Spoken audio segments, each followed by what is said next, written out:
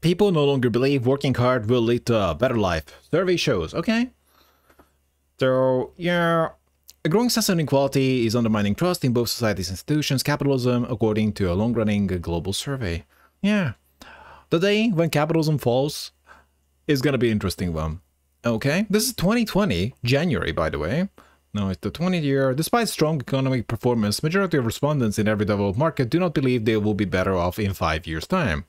4 years have passed, and it's looking pretty grim. This means that economic growth no longer appears to drive trust, at least in developed markets, upending the conventional wisdom. We are living in a trust paradox, said Richard Edelman. Okay, seems better. Okay, fine. Fears are stifling hope. Long-held assumptions about hard work leading to upward mobility are now invalid. Well, I think stuff. We are kind of getting more stuff, I think, a little bit. But most people are not seeing it. Growing trust chasm between elites and the public. 56% of the surveyed global population said capitalism in its current form does more harm than good in the world. Yeah, that means the majority of people would just switch out of capitalism, which is nuts. The implications of this are massive. This happened 4 years ago. Most employees, 83% globally, are worried about job loss due to automation, looming recession, lack of training, cheaper foreign competition, immigration, the gig economy. Yeah, this is not exactly freeing. This just means worse jobs. And automation is something that we as a society should celebrate. Not like there comes like a washing machine and like, okay, that's it, game over, man. Game over. No, that's something that is supposed to free you. Something you're kind of happy to see. When the cashier sees the automatic checkout, it's like, okay, I guess I might as well order my coffin. Right? 57% of respondents worry about losing the respect and dignity they once enjoyed in their country. Must be nice. Nearly 2 in 3 feel the pace of technological changes too fast. Australia recorded one of the largest declines in trust in technology. No, technology is fine. I don't trust the people who own the technology, who own the stuff. Australians were most worried about losing their job in the gig economy, followed by recession. I mean, you have no stability here. So, I mean, the only reason you have a gig job because you're not getting a real one. Lack of training and foreign competition. That's like, I'm not sure who's getting the training. I think it's just done. I think that is just way in the past. I mean, apparently it's way in the past, like 4 years ago. If you see a job, no one's gonna train you to do it. You have to kind of train yourself, if at all possible, and they might not even care about that. It's like they're gonna ask, like, hey, have you worked a job of doing this for like 5 years before? And they're like, oh, I may have not. So I mean, it would almost certainly would have to be a job where like no one else is kind of doing it. So they have no choice but to get you. The study also found the growing trust chasm between elites and the public that could be a reflection of income inequality. Well, no. We now observe Alice in Wonderland moment of elite buoyancy and mass despair. While 65% of the worldwide informed public said they trust their institutions, only 51% of mass public said the same. Okay, let's just check out what the people are thinking. We're getting wealthier, but not most people. Leads to a better life for employer shareholders. This was my first thought too. This is a recent topic, by the way. The war for hard work is more hard work. It's actually just a terrible strategy, by the way, because then you kind of encourage the workers to not work hard. Although, if the cause and effect is divorce, then it's just so terrible. I mean, if I make videos, maybe I can live off on the faint hope that I can live up on this in the future. But like, this is not much of a strategy for most people when like AI is coming to take the jobs, and like maybe Indians are coming to take jobs, and like the robots are coming to take jobs. They take the jobs they already in the Amazon warehouses. And what is my hope? That I become a big YouTuber guy? I guess even then, like, you can argue that the cause and effect is like is at least connected. I mean, if I cook something, I cook more of it, like, I see the cause and effect. If I do some farming, I see the cause and effect. But I mean, at work, you might not see it. You just get a job and you get paid as little as possible. The system just isn't the same anymore. All the wealth is aggregating toward shareholders. 1 or 2 generations ago, if you work hard at a middle-class job, you can achieve good American dream with just one spouse working. Single income household can buy a house, 2 kids, and send them to college, save for retirement. That's very interesting because in the past, they were like suggesting that, you know, even the 40-hour work week is going to be like third of that. And that was assuming only one person is working. So effectively, I mean, just the breakdown, but like it was like 20 per head. And now 2 people are working, probably gonna working more than full time. Although in some countries apparently like 4-hour work week is a thing, but that's more of an exception. This is what drives me to wake up at 5 and go to work. Shareholders' lives matter. Rule of acquisition 91. Your boss is only worth what he pays you. I think as the employer doesn't, the employee doesn't really have a leverage, right? Working smart works. That sometimes includes working hard at the right time, in the right situation. Working hard at basically any giant retailer. No. Starting in the mailroom at some large institution. No. Yeah. Upward mobility is not much of a thing. I have many years of experience that hard work gets you nowhere. It might be, well, I guess it might get you more work. Working hard leads to higher employer expectations, which leads to more harder work. Also, it kind of shows that you are really good for the role, I guess. In my case, they thank you for your hard work. They then promote. I mean, the only kind of thanks that I'm taking personally, this is a personal policy of mine, is just money, right?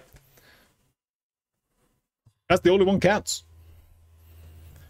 Then promote one who's been asking the boss while you worked. Or someone who you wonder why they are in an office and not a model. Damn. I mean, you can speculate why they got hired. And risk promoting someone who might be a threat. Also, this is perfect. All you need is one guy working hard, and you promote the asker to be their manager. It's perfect. It's a flawless plan. This is my theory for a long time. Whenever someone leaves, he gets replaced by one of the non-threats he surrounded himself with. Yeah, humans kind of work like that. Those will again surround themselves by less threatening people. After several iterations, the most incompetent people are on top. Hard work won't get you there. It's maybe 25% of the equation. Social standing and office politics is what will make you successful. Every day at work is like sitting in our poker game. Learn to play the game and not get played. Yeah, that's actually very interesting that, I mean, those who play for big companies and those who actually get work done are not the same people. So essentially, they are terrible workers as long as you care about getting work done. I guess most jobs, that's true. I'm a firefighter, paramedic, and the job is physically and mentally demanding. So those who don't work hard on a scene and keep themselves ready to perform on a scene get pushed out very quickly.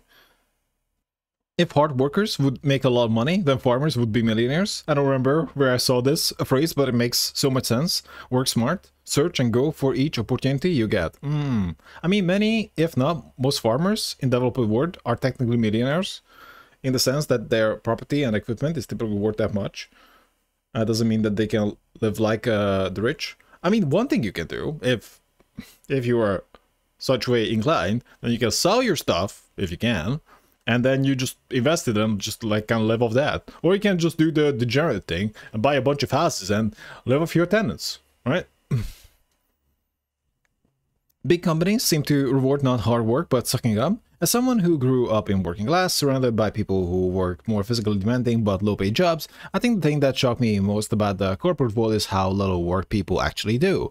The irritating part is that they act like they're working hard on the most important shit. Well, yeah, else they would get fired. It's important. It's like being in the middle of the Truman-style performance that everyone is involved in. Yeah, I'm just like pretend to work hard. I've genuinely had moments where I looked around and thought, what the fuck are we doing? It's hard to work hard in the typical office environment. There's too much dead time. As you say, it's about relationships. The best situation to find yourself seems to be where you have a reasonable amount of control over your own schedule, remote work, so you don't have to waste away in the office where there's nothing to do. Yeah, remote work is going to be huge in the future because it is kind of an advantage to a company. And trying to control your workers, just to get in your books and like, oh yeah, where you like see them, eyeball them, is not that useful. It's mostly just a ploy to ruin their chances of leaving you. Well, I have masters and a decade of experience in my field, earning 75. I'm currently skipping meals so my child doesn't have to, despite strict budgeting. Both times I've been up for promotions at my current company and with denials because management says they can't lose a high performer. But what does that say about those up? I don't know where the goalposts are for proving hard work doesn't lead to success anymore, but I've got to be close. Working hard leads to you getting more work. After about 30 years of work experience now to my name, I can honestly say that rarely I've seen the hardest worker get ahead. The people that would stab their own mother in the back, yes. The person that did the intramural team sports that were put together by the higher-ups, yes. The person that went to the same school, belonged to the same clubs, yeah. The lazy one that had the right answer one time. Heck, even the ones that did the bad route. Fast track activities, yes. I mean, this guy is just perfect. I mean, when he scores, right? Working hard for an employer? No. Working hard on and for yourself? Yes. That's a very good point, because in other fields, it's all about how well, hard and smart you work. And you are kind of enthusiastic about putting in effort because it gets you results. And that's why, like, those who just spend a lot of time in companies might be the worst people to just work with. I fully agree. You could get the best grades in your education and still be denied the opportunity because the hiring manager decides to hire his relative instead because nepotism is rampant and encouraged. Even if you do get the job, your hard work will rarely be rewarded with promotions or pay rises. You'll be just given more work to do instead. What little you do earn, you'll be spending on the ever-growing cost of rent, taxes, and rising fuel and food prices. Being exploited. They say that the nail that stands out is hammered. That's a Japanese saying as far as I know, and not very flattering. What I found to be true is staying with a company multiple years will screw you. They always hire and pay better from the outside, so I job hop until I get the pay I want. Yeah, but like the companies might not like that. They say like, oh yeah, this guy didn't stay with a company for so long. Staying with a company gets you nowhere in today's era.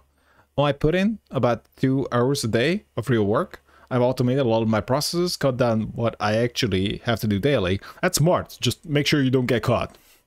And if something new comes up, I do it manually, then spend a few weeks deciding the best way to automate or make it more efficient. I'm just not going to tell my employer that until I quit or retire, definitely not if fired. This guy's a legend. Hard work just gets you more work. By the way, this subreddit is just jobs. Not the misanthropic salty boys who... No, this is just jobs. If you work for a company, I completely agree. If you work for yourself, it is the exact opposite. Yeah, that's a good point.